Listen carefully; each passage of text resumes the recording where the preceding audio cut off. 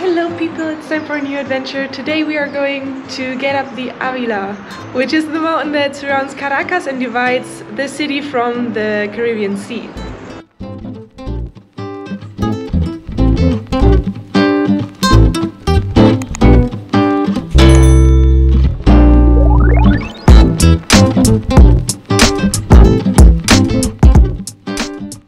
This mountain is extremely present in Caracas. You can hike up or go up the easy way and take a cable car. Here we are, people, ready to take the cable car that is behind me all the way up to the Avila.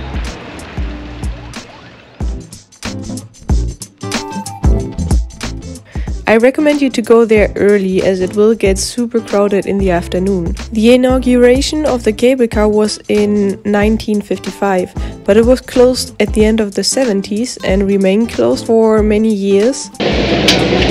Entrance for foreigners is $30, while Venezuelans only have to pay 10. You need to bring cash as a foreigner and also a document of identification.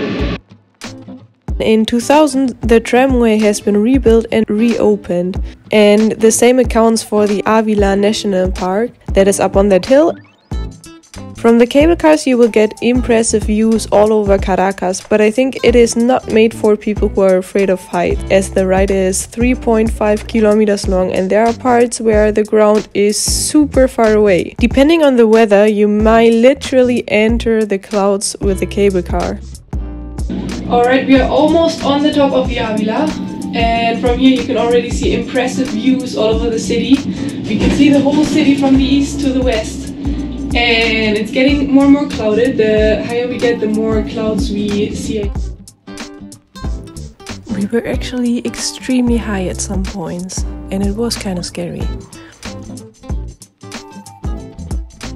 The Avila is about 1,500 meters high and we are about to enter the clouds right now. So I hope we will still have a nice view over the city from up there, but we'll see.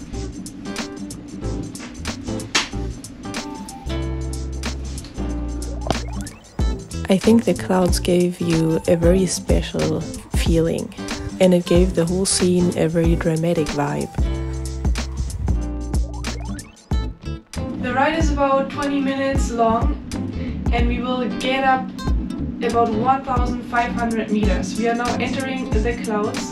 We'll see if from up there we can still see the city, but if not, there are routes to do some hiking. There's the Hotel Humboldt that we can see from there.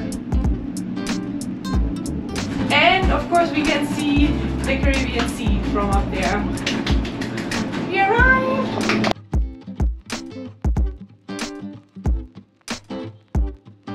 Up there on the Ávila Mágica, you will find lots of entertainment. For example, there's paintball, ice skating and music and lots of other things that you can explore up there.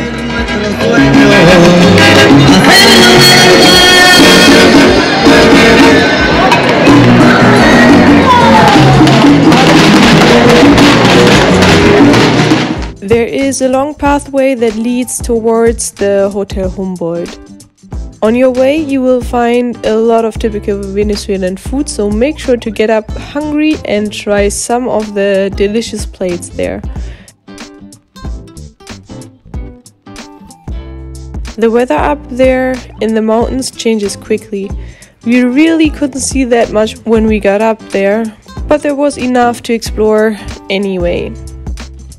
You may not expect it in a city that is so close to the Caribbean Sea, but in Caracas you will actually find the highest ice skating place in the world. And another side note, you cannot leave Venezuela without trying a burger there. They are the best, just look at it. In general, Venezuelan food is super delicious and quite special, but I will talk more about that in another video. When first walking along the path up on the Avila, I was astonished by all the street food that was offered there and all of the activities that you can do up there, as I hadn't been expecting this.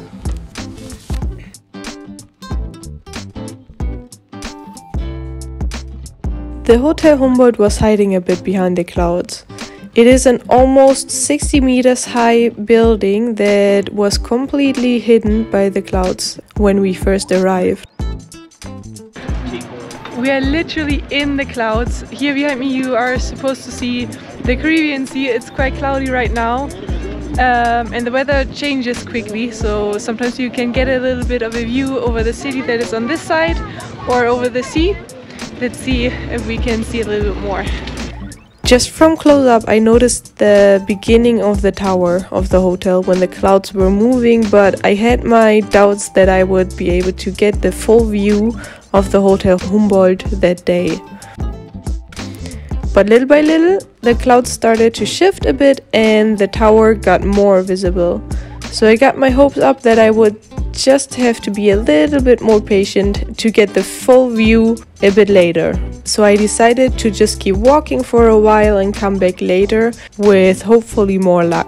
Alright, it's a little bit clearer now. We can now see a little bit the sea behind me. This is where the sky and the sea unite each other, and you can't really see the difference, but here in that hole of the clouds you can definitely see the Caribbean Sea.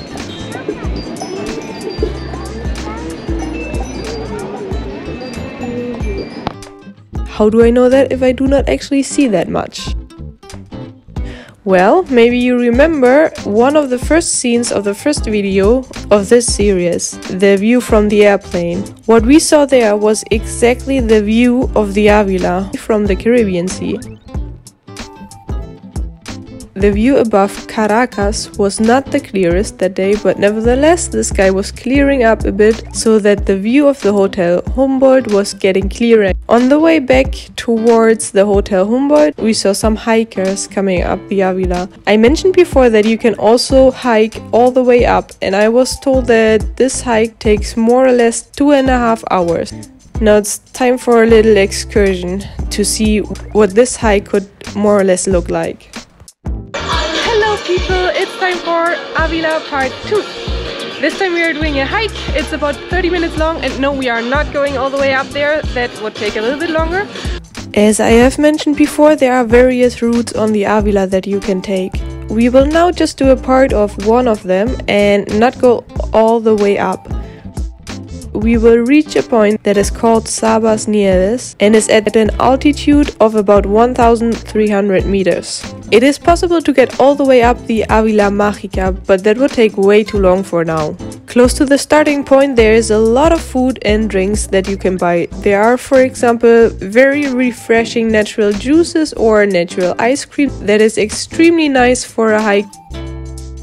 How beautiful is this place? There are actually a lot of people here. Apparently it's a tradition for people to come here on Sundays and do a hike, and also some sports. There are little gyms that are free of charge, and yeah, that's why a lot of people here are doing sports. And there's a highway nearby that is closed on Sundays so that people can use it for a bike trip and yeah, a walk on a highway. Actually, it's not a difficult hike, it just goes up a little bit, but the incline is not too bad.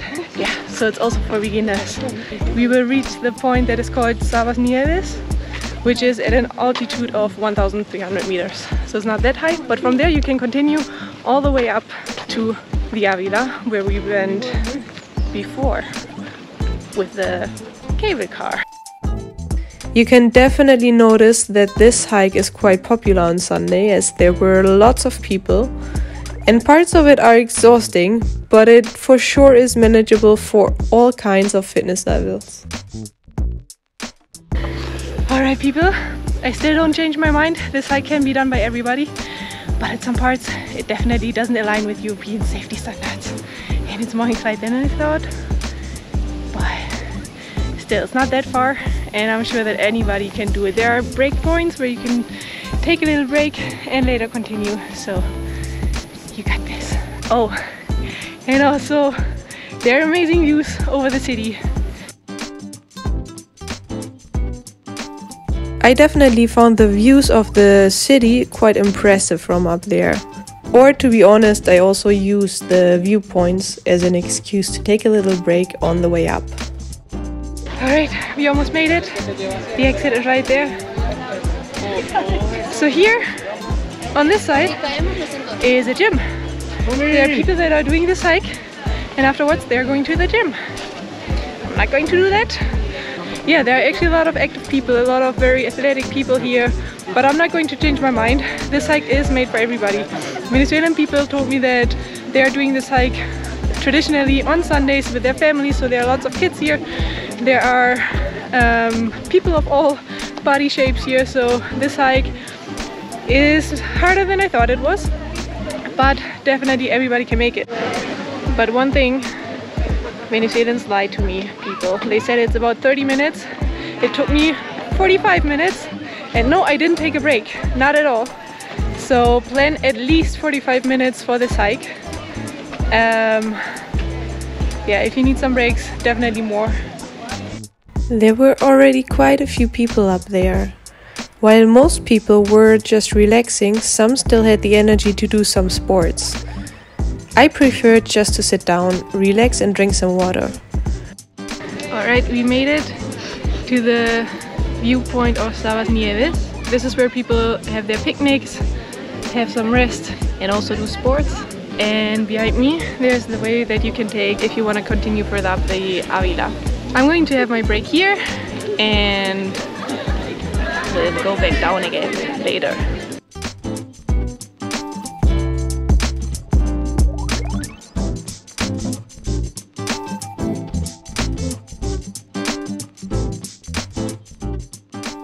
I really appreciated the fact that you can refill your water bottles for free up there, as I did not bring enough water with me.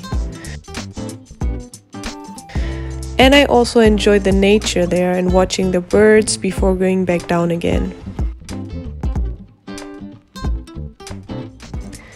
By the way, although going down again usually is a bit faster than going up, I always feel like it is way more exhausting for the legs. And when going down, I also always notice the steepness way more. I really enjoyed this hike and would have loved to continue further up, but there was no time for that on that day. I personally think it is a great tradition on Sundays, as I really like the idea of doing something with friends or family out in nature, escaping the big city feeling for a while, and I'm always up for hikes. Alright, we made it down again. This is where we started, and now it's time to enjoy some natural ice cream or passion fruit.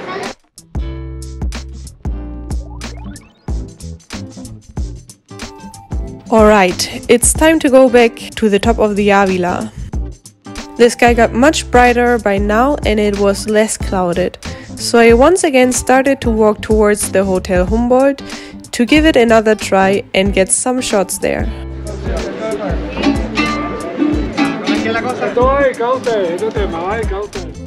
On the way to the hotel, also the Caribbean Sea was way more visible by now, as the holes between the clouds were now much bigger.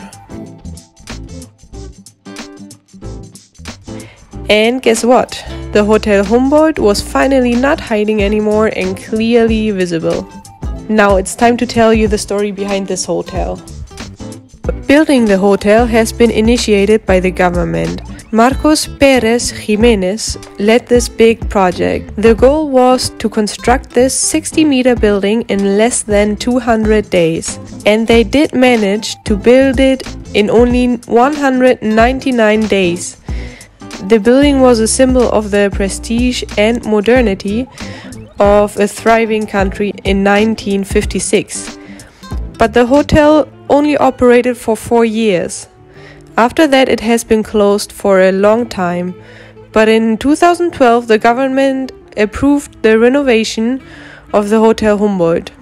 And in 2018, it reopened its doors, renovated, but still in the same original style as during the 50s. Today, it is a luxury hotel where tourists can spend some nights. But there is also the option to do a tour through the hotel for $15 per person. During that tour, you will not only see the whole hotel, but you will also learn about its history. Another option is to enter the hotel by having some food in the restaurant.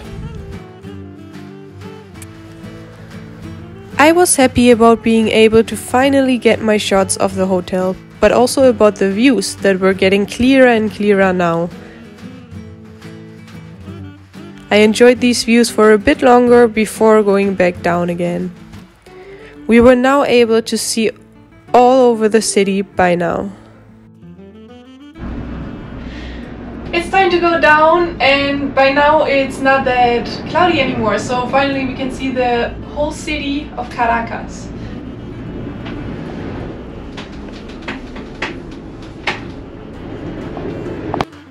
Unfortunately, it is not that clear with the camera, but I definitely noticed the difference between the east and the west side of Caracas from up there. While the west is the rather poor area with lots of barrios, the east is full of high buildings, and you notice that in that area there is way more money that has been invested. Sometimes it did get a bit scary when you notice how high we actually were. Anyway, I definitely enjoyed the views, and again I was impressed by the city views of Caracas from the cable car. Alright, we are almost back down at the station. I hope you liked this video. If you did, make sure to give me a thumbs up, subscribe to my channel to not miss out on any further videos of Venezuela, and I'll see you in the next video.